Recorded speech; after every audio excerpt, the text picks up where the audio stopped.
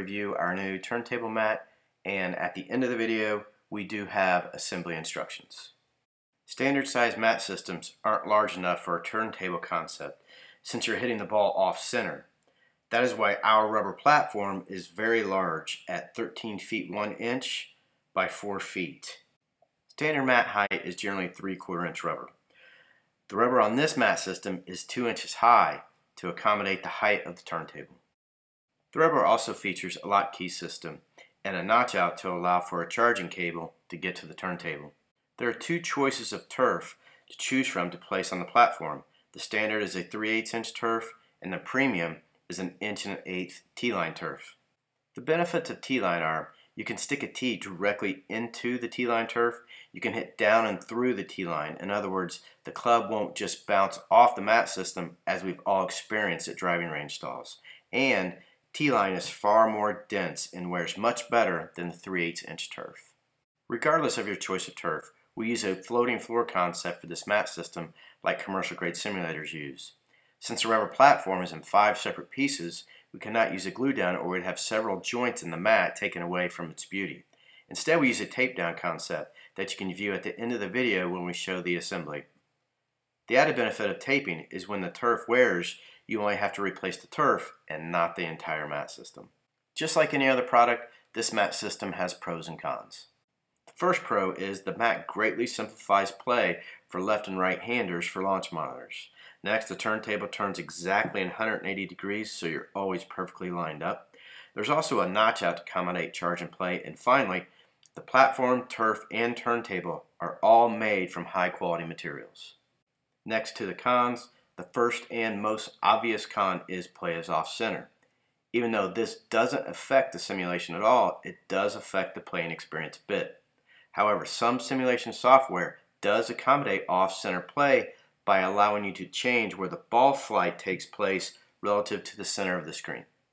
Next, this mat increases width footprint. This increase in footprint varies per launch monitor. The best thing to do to determine if you have the required width is to place your launch monitor in the center of your room and swing driver from both sides. As you may notice, flatter swings require more width. Next, you must secure the unit to prevent it from moving while using the turntable. The best thing to do is to place Velcro on the turntable and Velcro to the bottom of your launch monitor. This will prevent it from moving. However, there is a slight issue if you place the Velcro directly onto the turf. When you pull the unit up, the Velcro will come off the turf. So what we recommend is to remove the turf with a carpet knife where the unit touches the turntable. Then you can place the Velcro directly to the metal top of the turntable, and when you pull up on your launch monitor, the Velcro will remain in place. For GC2 users, please let us know when you purchase this product and we will actually do this notch out for you. Also, for SkyTrack users, please let us know if you're going to use the metal protective case and we will go ahead and pre-drill the holes into the turf for you. Now we'll go ahead and have a look at the assembly. The first thing you do is place the center section of the mat system down, ensuring that the cable notch out is in the back. And then this is a good time to actually go ahead and run any cabling that you want to run to your turntable. Next, we're going to get the side pieces and go ahead and put them to both sides of the center section. Next, we're going to place the remaining 2 pieces of rubber on the outside of the mat system. Next, we're going to start placing the double-sided tape onto the rubber. The first thing is just don't pull the back side of the tape off yet. We're not ready for that. And then we're going to ensure that when we cross over a joint, we're going to pull that tight so there are no gaps in the joints. And then when you get to a corner, don't overlap the tape. Continue taping as you see here, and once you're finished, go back over the tape and go ahead and push it down to secure it to the rubber, because once we peel the back side of the tape off, we want to make sure the tape doesn't come off the rubber. Also note, we still want to leave the backing on the tape. We will remove the backing at a later time.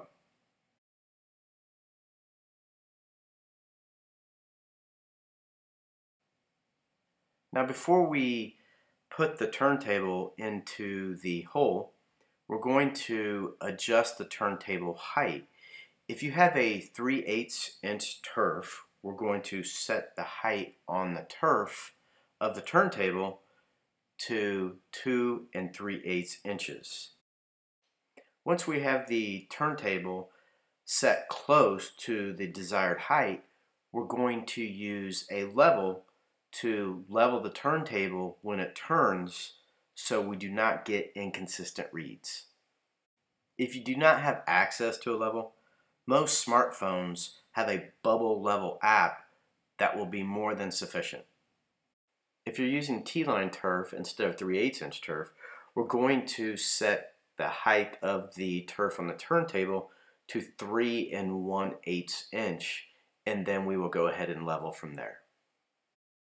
If you're using a SkyTrack metal protective case, we're going to take the two provided screws and insert them into the bottom of the turntable. Then we will take SkyTrack's metal protective case, place it over the top, and then with the Allen wrench provided, we're going to tighten both of the screws down. When we're tightening, please ensure that we don't over tighten. Now we're ready to insert the turntable into the hole, and first we're going to go ahead and move any cabling that you may have and place it into the notch out, and then we're going to slide the protruding metal pieces into the slits of the turntable, and then we're going to get our level out once again and go ahead and make sure that the turntable is level.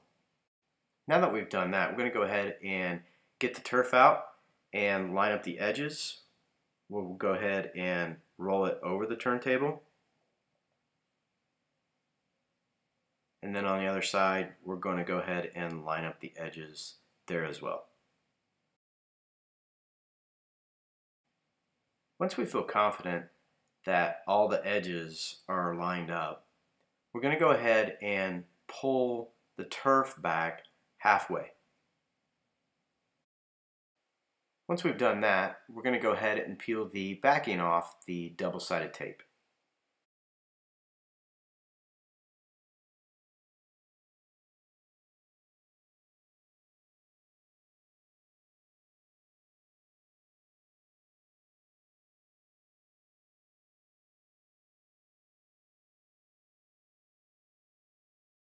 Once the backing's been removed from the double-sided tape, we're going to go ahead and grab the turf, and ensuring that it remains lined up, we're going to go ahead and lay the turf down.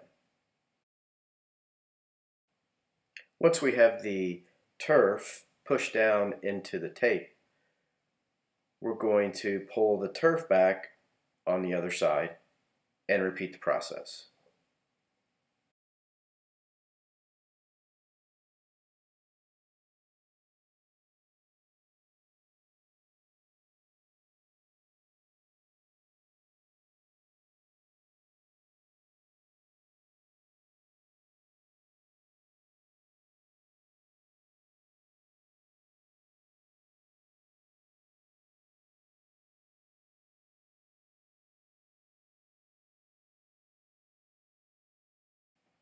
Once you have the turf pressed down, your installation is complete.